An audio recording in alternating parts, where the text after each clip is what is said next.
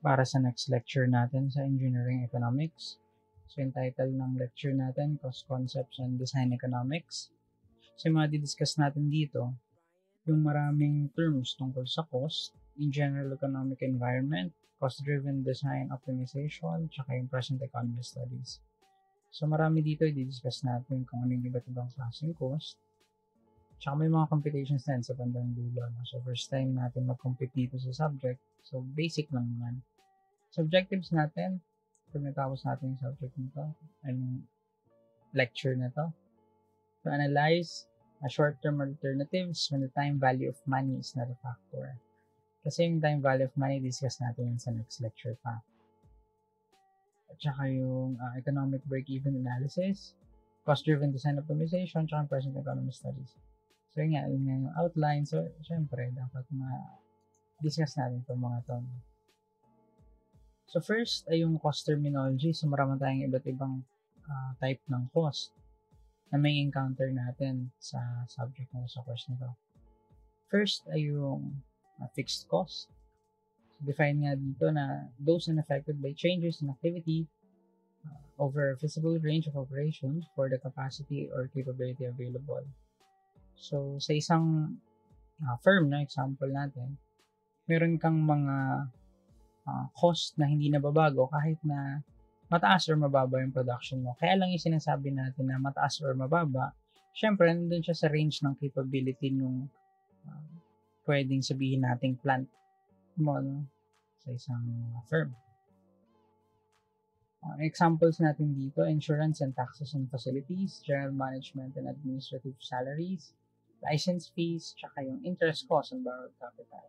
Yung mga fixed na yan, hindi yan nakadepende kung gaano karami yung mapoproduce mo.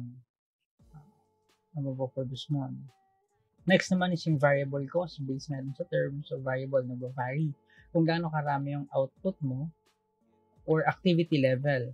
So example nga nun yung cost of material, syempre kung marami yung output mo, marami kang material mga gastos, as well as yung labor. Dahil marami kang output, so maraming manpower na kailangang bayaran. So, yun yung labor cost.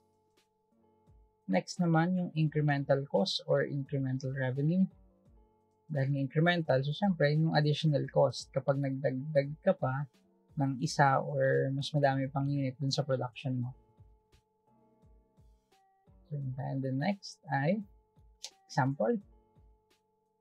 May sample problem tayo dito. In connection with surfacing a new highway, the contractor has a choice of two sites on which to set up the asphalt mixing plant equipment. The contractor estimates that it will cost $2.75 per cubic yard mile to haul the asphalt paving material from the mixing plant to the job location. Factors relating to the two mixing sites are as follows. Production costs at each site are the same. May table tayo tungkol dun sa site A tsaka sa site B tsaka kung magkano. Yung average hauling distance, yung hauling, yun yung pagdadala ng mga materials. Kung gaano kalayo, from point of origin ng mga materials na yun. So, 4 miles para makapunta dun sa site A, pabalik na yan. Then, site B is 3 miles. Monthly rental of site for site A is $2,000, site B $7,000. Cost to set up and remove equipment, so $15,000, and then site B is $50,000. Hauling expense, to $2.75 per cubic yard mile. Tulad lang sila. And then flag person sa site A, hindi na kailangan. Sa site B, $150 per day. Meron pa, the job requires 50,000 cubic yards of mixed asphalt paving material. It is estimated that 4 months or 17 weeks of 5 working days per week will be required for the job. Compare the two sites in terms of their fixed, variable, and total cost.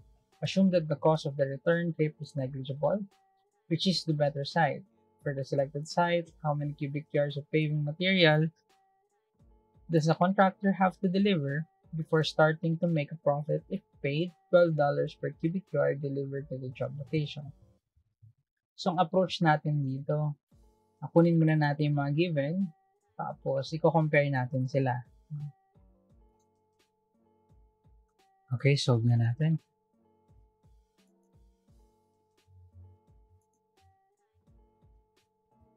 So, ang una natin gagawin, kunin muna natin kung ano yung mga given per site.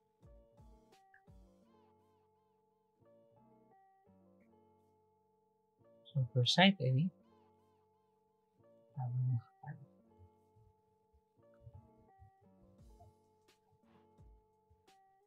per site A, kunin natin yung mga fixed cost.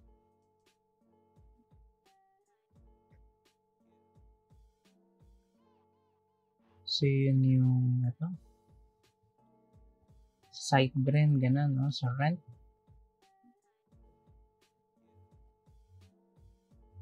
Ngayong rent natin, ang sabi dyan, aabutin daw ng 4 months and then monthly.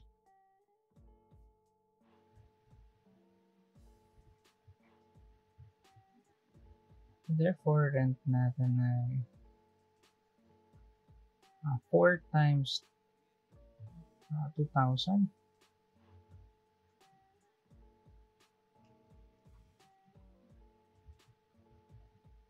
Next pa, yung cost to set up and remove.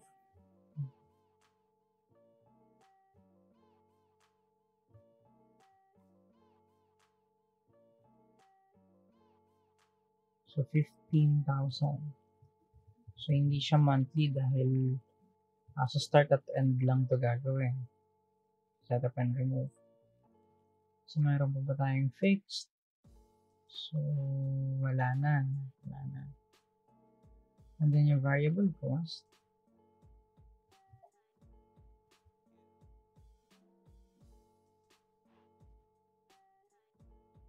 Meron daw tayong, so nakadepende to kung gaano karami ang i-haul.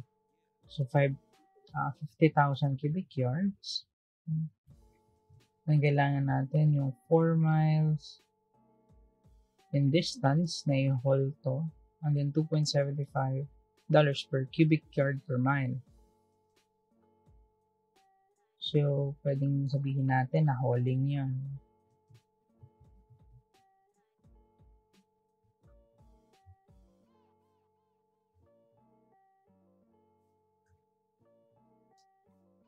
So, meron tayong 4 miles.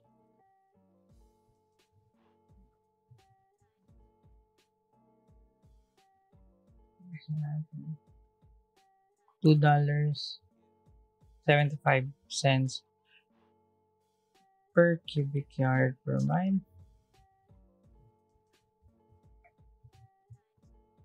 And then kung gaano karaming cubic yards, 50,000.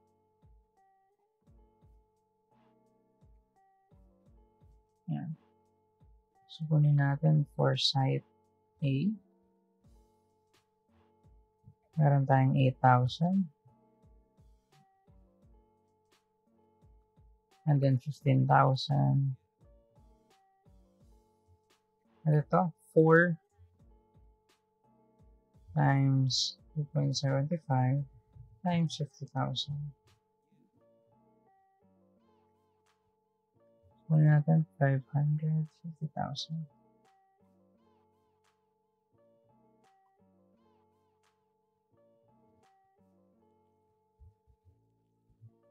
Sum up natin for site A. Plus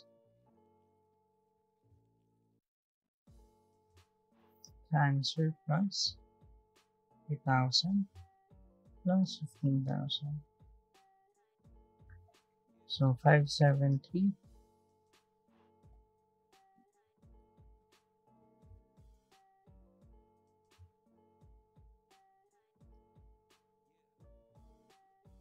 $1,000 for site A. And then for site B, ganun din. So yung fixed cost for site B,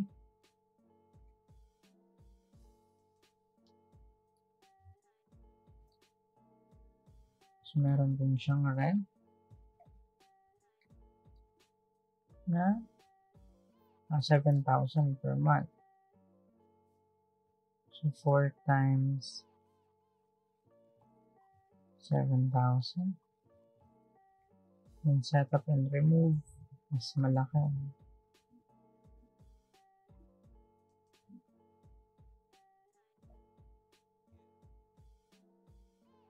70. Ay, 50,000.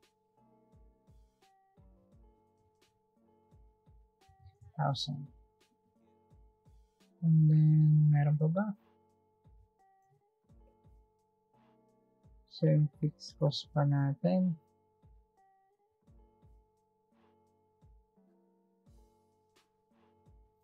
Yung flag person.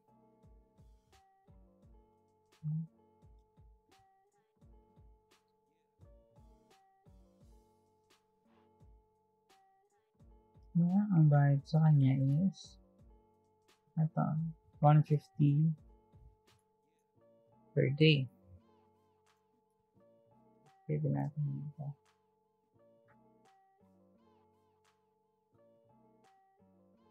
Per day.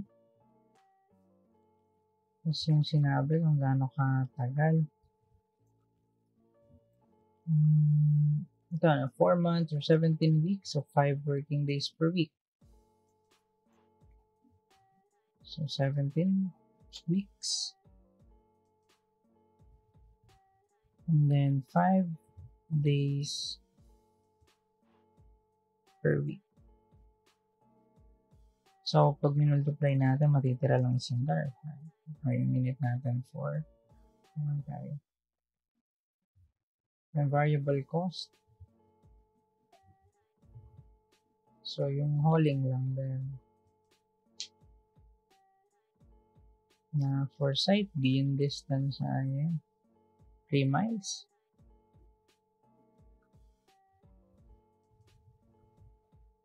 So, 2.7.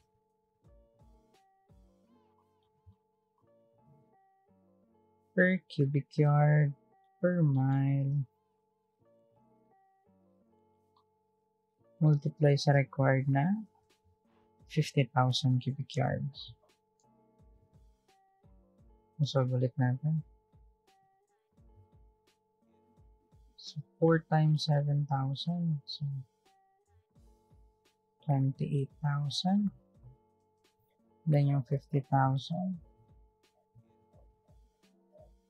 Tapos yung 150 times 17 times 5. Yun yung 1 or 12,750. Yung last, 3 times 2.75. 2.75 times 50,000. 412,500. Yung sum up lang. Plus 28,000.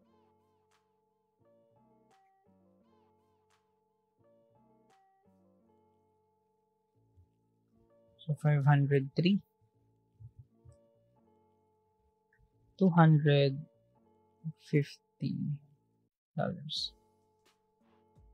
So, yung unang tanong, ano daw yung better site? So, yung better site natin based dun sa total cost ay yung site B. So, $503,250. At yung next na tanong, for the selected site, how many cubic yards of paving material does the contractor have to deliver before starting to make a profit if paid $12 per cubic yard delivered to the job location? So, pag-solve dito sa engineering economics, lalo na dito sa first part, mas okay kung naiintindihan natin. Tapos, gagawa natin siya ng equations. So, yung sagot nga natin, yung site B. Yun lang simple, no? Gagawa lang tayo ng equations. Simpleng math lang. Multiply and add. Sa simula. Kasi nga, how many cubic yards of paving material does the contractor have to deliver before starting to make a profit if paid $12 per cubic yard? So, yung profit, so yung difference between the revenue and yung cost. Solve natin.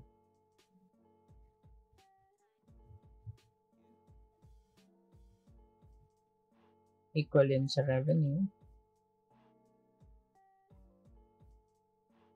minus yung cost. So, pag pang value na to naging negative, ibig sabihin mas mataas yung cost mo kaysa sa revenue. So, lost yun. Loss. Open natin yung revenue. So, yung revenue natin, so $12 per cubic yard. Sa record, is equal to $12 per cubic yard.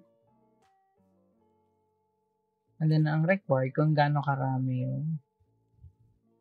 yung material na i-haul or ma-deliver. And then, para dun sa cost, so ang ginawa natin kanina para makuha yung cost, pinag-add natin yung fixed cost tsaka yung variable cost. So, yung fixed cost, natin FC. Yung muna yung notation and then variable cost. Yung fixed cost natin sa site B. So, ito. So, 28.50 tsaka yung 12.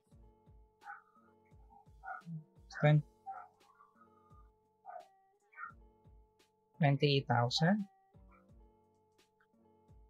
plus 50,000 plus 12,750. So, 90,000 750. Then, yung variable cost para sa B. So, ang ginawa natin ito, 3 miles times 2.75. And then, ito yung magiging variable natin kung gaano karami i-deliver. Ito yung total. Kailangan natin kung ano yung value bago magkaroon tayo ng profit. And after nun, profit na yung makuha mo. Solve natin. So, revenue is 12x. Simplihan muna natin. Equals x. So, equate natin sila, no? Kumbaga, yung tinatawag natin break-even. And then, after nun, magkakaroon ka na lang ng profit. Equals yung dalawa. So, yung ating fixed cost na 90. 750 plus 3 times 2.75 x. Therefore, x is equal to, so pwede natin gawin 90, 750 over, lipat lang natin dito sa kabila. Or pwedeng sabihin natin na subtract both sides. Subtract both sides by 3 times 2.75x. Subtract both sides. So, matitira na lang dito. So, 12 minus 3 times 2.75. Pwede natin i-divide ito doon. So, 12 minus 3 times 2.75. So, 24,200 cubic yards.